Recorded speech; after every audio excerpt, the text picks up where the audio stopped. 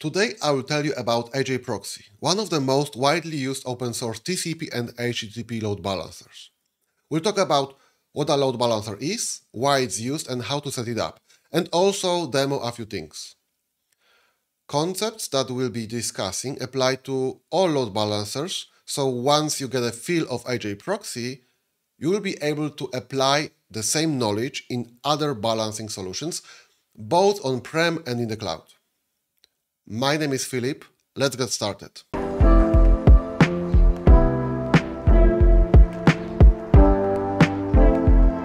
Let's start with explaining what load balancer is and what issues it solves. So, load balancer is either a software on a server or a hardware appliance responsible for accepting and distributing network traffic across a group of backend servers. Why is it needed? First of all, for scalability. A single server is capable of serving only a specific amount of traffic. Of course, if you need to process more data, you could scale the server up. That's called vertical scaling. Basically, you are adding more power to your current machine by increasing the number of CPUs, adding memory, increasing storage or network bandwidth. Unfortunately, you cannot scale the resources indefinitely. Also, at some point, a small increase in performance becomes very pricey. For that reason, to serve more traffic, the most common thing to do is scale out. That is, add more nodes so they can cope with traffic demand. Scale horizontally versus scale vertically is an often dilemma. Putting more powerful boxes keeps the architecture simple and easier to manage, but at the end of the day, if a large box fails, more client traffic is impacted, so it's usually better to have smaller servers but more of them. For the nodes to receive traffic, we need a load balancer in front that will accept the traffic from our clients and efficiently distribute it among the nodes. Using a load balancer has additional interesting benefits. You gain high availability and fault tolerance. If one of your backend servers fails or becomes unresponsive, the load balancer can redirect the traffic to other healthy nodes, so that your clients won't even notice that something is wrong, as other servers will serve their requests. Additionally, such architecture reduces system downtime. You can put your nodes into maintenance mode that will put them out of service and then perform an upgrade of your application. Load balancer can also monitor resource utilization and direct the traffic to the backend servers based on various metrics like server response times or number of connections. This allows the traffic to be processed in the most optimal manner. Very common load balancer use case is SSL termination. Basically, we offload TLS connection at the load balancer so that individual backend servers don't have to manage encryption and can focus on serving requests. Let's quickly install HAProxy with apt install and go through its basic functionality. Every load balancer consists of a front-end layer that accepts incoming requests and a back-end layer that serves the requests. Let's open the HAProxy configuration file located in the etc HAProxy folder and define the most basic frontend. We'll start with the frontend keyword and then provide the frontend name. You can have multiple frontends. Next, we'll provide mode of operation. It can be either TCP or HTTP. In TCP mode, HAProxy will balance the traffic based on an IP address and port. That is layer 4. This mode is suitable for load balancing database traffic, SFTP, Redis, or other services that operate on layer 4, that is IP address and port. This mode is also used to perform SSL pass-through, when you don't want for the balancer to offload the traffic, but want to send the SSL traffic directly to your backend servers. TCP mode is faster than HTTP. If you choose HTTP mode, that's obviously built to handle HTTP traffic, you will gain certain additional functionalities specific to HTTP, like balancing the traffic to different backend servers based on the domain name, URL, headers, cookies, or SSL handshake metadata. I will show you some of those features in one of my future videos. Next thing is to define a listening address and port for the load balancer. You can either specify listening IP and port for every interface you want the service to listen on, or specify just the colon and port that will make the service available on all interfaces. Last thing to specify in this section is the default backend, where the client's requests will end up. Okay, so we have our basic HTTP frontend defined, listening on port 8080, and all interfaces, and directing the traffic to my server's backend. Let's set up the backends. We'll start with the backend keyword and then the name for our backend. It needs to match with what we specified in the default backend field of the frontend section. Next, let's specify the first node of our backend. We'll do it by putting a server keyword, then the name we want to assign to our node, followed by IP and port of the listening service. Finally, let's ask HAProxy to reload its configuration. Now, let's go to our node 1 and start our simple HTTP service. I will check if the service is working with curl command. All looks good. Now, let's go to our client machine and try to request the service over load balancer. Node 1 logs the source IP of the request, that is our proxy IP, and not the client IP. In other words, the load balancer accepts the connection from the client and then establishes a new connection to the backend. That's the reason we see the IP of the balancer as the source. In HTTP mode, it's possible to put the source IP in X forwarded for header field. Let's play a little bit with our new balancer. I'll run an HTTP load test with 10 requests per second. -C specifies the number of concurrent users, -R indicates requests per second, -D is the test duration.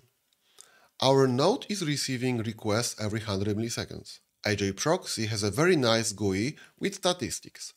You can enable it by adding following lines to the configuration. I did add them already to save time. Basically, you gain a web GUI on port 8404 under stats URL and also a Prometheus exporter under metrics URL.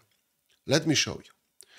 Here you can see how many sessions hit our frontend and how many requests hit our backend, along with other health statistics. Because HAProxy exposes the Prometheus exporter, I did add it to the Prometheus configuration to scrape this endpoint. I've also added the default HAProxy graph in Grafana. This dashboard has tons of information. For example, the first panel shows you the amount of requests that go to the frontend and number of replies from the backend along with their status codes. As you can see, we have exactly 10 requests per second, as that is how we set it up in the loader. Second graph shows incoming and outgoing bytes. There are many more graphs to explore. To make things more interesting, let's add 2 more backend nodes to the balancer and reload the configuration. Look what happened. We've gracefully increased the number of our backend servers, but our successful request rate dropped to about 2.5. Other requests error out.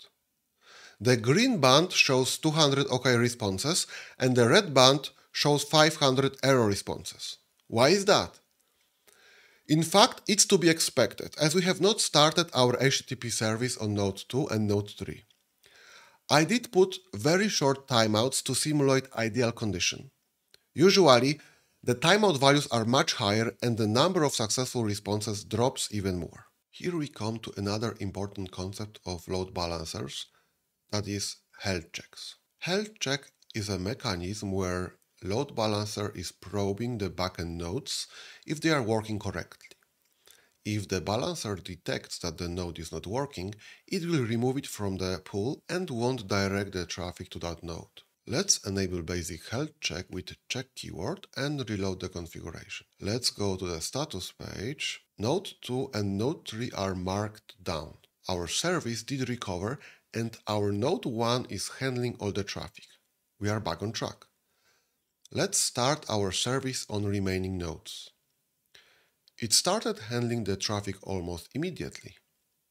Please mind that the load balancer is probing failed nodes all the time, And when it detects the node is back in service, it will put it back in the pool. We can see node 1 and node 2 serving traffic. As you can see, 5 sessions go to node 1 and another 5 sessions go to node 2. There are certain parameters related to health checks that you can fine-tune. Inter determines the check interval, how often the balancer will be tested if the backend service port is open. It defaults to 2 seconds. Let's update it to 1 second. Fall defines how many checks can fail before the balancer removes the node out of the pool. Default is 3. Rise defines how many checks need to be successful prior to bringing the node back in the pool. Please mind that by default, the balancer will only send a SYN packet and expect SYN acknowledgement back, and then reply with a reset. This type of check only validates if the port is open and does not check if the application in fact is serving requests. For HTTP, you can enable an application health check with the following options. First line enables HTTP health check instead of simple TCP half open. Second line sets the method to get and URI to slash. By default, it's an option method and not get. Now, let's go to node 3 that's not in service and enable the listener. With this more intelligent check, we are getting HTTP GET, but do not send a reply, so node 3 is still considered unhealthy. If we go to a healthy node and dump the traffic, we'll see that our node is getting HTTP GET slash and replies with 200 OK. HAProxy identifies 200 OK as success and keeps the node in the pool. It's a common practice to have a dedicated URL that returns overall application health, that is separate from the actual URL that's serving the traffic. Or even external agent that is a separate application that is monitoring the target application and communicating with the load balancer to decrease the amount of traffic or put the node in a maintenance mode. Last thing I'd like to show you are the load balancing algorithms. Let's make sure our application is enabled on all backend nodes. The default algorithm for most load balancers, including HAProxy, is called round robin. You don't have to explicitly define it, but let's add it anyway to the backend section. As you can see, every backend node serves the request in order. This algorithm is very fair and fast. Moreover, it supports waits. Let me show you. I will add weights to the nodes. By increasing the weight of node 1 to 2, this node takes 2 times more requests. It's possible to adjust the weight on the go. Round robin is one of the most commonly used algorithms, however, it has certain downsides. It does not rely on backend server load nor amount of established sessions. With short transactions, the load distribution is even, but for long-running sessions, the recommended algorithm is least connections, where the balancer checks which backend node has least sessions established and directs the request to that node. This is often used for connection to the database. Last load balancing algorithm I'd like to mention is load balancing by source IP. Let me update our backend. Now let's run a few requests. With this algorithm, when a client is coming from a specific source IP, it will be directed always to the same backend node. It's most often used in TCP mode when a client establishes multiple sessions and all need to talk to the same backend server. In HTTP, it's possible to achieve application persistent with the use of cookies by either using the cookie that the application is already using or injecting a new cookie by the load balancer. Let me show you the latter. We'll switch the load balancing method back to round robin and add a server ID cookie. We'll also add the cookie value for each node and reload the configuration. Now let's run a few requests. As you can see, the server is injecting a cookie in the reply. Now, if we send a reply back with a cookie set, we'll be directed to the same node. I just show you a very basic information about HAProxy. It's a really fantastic service. I recommend playing with it as it will greatly help you in understanding other concepts in your Linux and cloud journey. In this series, we'll also talk about making a service highly available, and also we'll discuss other products. It's good to know how they operate before going to Kubernetes and the cloud.